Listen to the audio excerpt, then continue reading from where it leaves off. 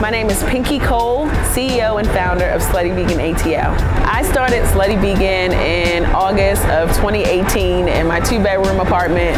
This idea was only supposed to be a ghost restaurant, but I wasn't thinking big enough because what was supposed to be a ghost restaurant ended up being one of the biggest concepts in the country. The name Slutty Vegan came from a crazy idea that I had in my 2-bedroom apartment. I am literally an idea machine. So I got in the kitchen, started creating recipes, and literally got a shared kitchen and started serving out of that shared kitchen. People would DM me their order and then they would pick it up. I had so much people coming to the facility where I was making food that I got kicked out of that facility and I had to buy a food truck. I've never been on a food truck. I've never purchased anything from a food truck, but it put me in an uncomfortable position that I had to really challenge myself and grow. And that was actually the best thing that happened to me, because what I did from there is I started to go in all different parts of town, on the east side and on the west side, and people would literally come with their lawn chairs, they would come with umbrellas, their notebooks, their laptops to come and patronize my business. And then I knew that it was bigger than food. I have 5 children, and she was one that always wanted to do just more than any of my other children. She strived to do the best at everything she did. So I stopped eating meat in 2007. And I like to tell people that I'm marinated in the womb of a vegetarian. So my mom is vegetarian. I grew up not really eating like heavy meat, right? So I would eat chicken and fish often, but not a lot of beef, not a lot of goat. My parents are Jamaican. So I grew up mostly eating fish, and I was a seafood lover growing up. In 2007, I decided to make the transition to be a full vegetarian and not eat any flesh from a chicken or from beef. And then 5 years ago, I decided to make a complete transition to veganism because I just didn't want to eat flesh anymore, and I thought that I was doing my body a disservice by continuing to eat dead animals. And I'm so glad that I made that shift, because the level of clarity that I have is unmatched because I don't eat meat. And it's ironic how things work, because the universe was good to me, because now I get paid to do what I love, and I'm walking in my purpose, and this is naturally who I am. The Slutty Vegan Tour started in January of 2019, just weeks after I opened up my first brick and mortar. And it was overwhelming in such a good way, because we didn't expect so many people would come support if we go to another city. So one of the first cities that we did was Los Angeles, California, and the line was down the street and around the corner, and we were floored. We had no idea. So then we realized we had something good. So this is not just an Atlanta thing. This is a worldwide thing. Slutty Vegan is hype, is black owned, for us, by us, not just for us, but it's definitely by us. It's hype, it's good food. If you want to like support your people, go. I don't mind standing in line 2 hours for something that's worth it, because people was definitely standing in line a lot longer for Popeyes. So, and they are definitely not for us, by us. People want Slutty Vegan, and they don't just want it for the food. They want that experience. People come for the experience and they leave with the food. And beyond that, with the tour, people from around the world are so proud to support a double minority. I'm a black woman who has a successful black-owned businesses, and I'm breaking down the notion that black-owned businesses don't succeed and they don't have great customer service and they don't have quality products. We have all three, and we continue to show people that black-owned businesses can thrive every day. And that's a part of the reason why we go on tour, to show people that we can represent every single place that we go.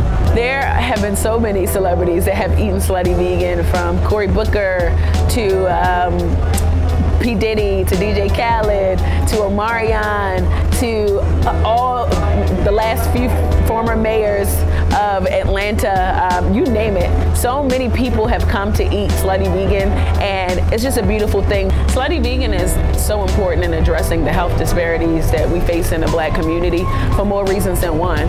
One, it gives people another option so that they don't have to eat meat. A lot of people don't know, when you consume a dead animal, there's an origin where that meat came from, right? So if that meat was slaughtered in a way where the animal didn't feel happy and they knew that something was going to happen, there's a certain chemical imbalance that happens. There's a chemical reaction that emits that goes into that meat.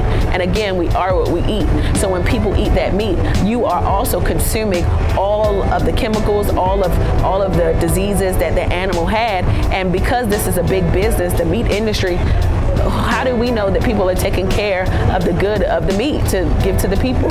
So to be able to have something like Slutty Vegan, where we're introducing alternatives to meat, just shows us that we're moving in the right direction. And if more businesses do what we do, then we can really put a carbon footprint in the world and in our society. And then ultimately in our communities, people can go to the local store and get plant-based options. You can go to the corner and not have to eat from the fast food restaurant that's serving meat that's so processed that you don't even know what's in it. But you can have healthier options that, even though it may be a bit processed, even though it may be fast food, it's still 10 times healthier than what you would have ate in a dead animal.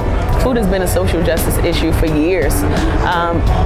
Factually, if you really think about it, oftentimes veganism wasn't something that was celebrated in our communities. Either we didn't have the resources or we didn't have the information. If you go to the local grocery store in your urban community, you don't see the freshest fruit, you don't see the freshest meat, and we don't have the options that, say, a Beverly Hills would have. So we don't have access to the same amount of resources that, you know, upper echelon neighborhoods have. So for years on end, we would settle for the traditional soul food, the things that would bring us together pre and post slavery. And now, you know, it feels good to know that people are walking into this level of truth, right? So now how do we really break down that paradigm on the social injustices when it comes to food, especially in the Black community? You know, there are a lot of diseases that plague our communities, diabetes, high cholesterol, sodium, all of these things, but it's about what we eat, and you are what we eat. And coming in as the owner of Slutty Vegan, it's my mission to make sure that even if it starts at vegan comfort food, I can walk people into a level of truth to understand that it doesn't have to be dead to taste good, and you have options, and it doesn't have to be an animal, and you know, it's guilt-free. And I think that we do a very good job at that, which is why Slutty Vegan is so successful. To see so many Black people come together in the name of food and not stand in line for Jordans or for cell phones tells you a big deal about this movement and how we're making history every single day when people line up and wait for hours to patronize the business. I'm just happy to be in a space where there's so many great opportunities. On the surface, we're closing a lot of brand extension deals. We're opening up more locations. We have investments. We have people that support the brand genuinely. And we're just excited about really like introducing this brand to the world. Slutty Vegan is a household name, not because it just has good burgers, but it's a movement, and we're revolutionizing how people see food. And people see food in a way where it's cool, you can have a great experience, and you can have fun while doing it. That's why when people come through the door, they're happy, they hear music, they have fun, they get yelled at in a good way, because we're connecting the two most pleasurable experience, and that's sex and that's food, and we're putting it together and making it a positive and making people reimagine food.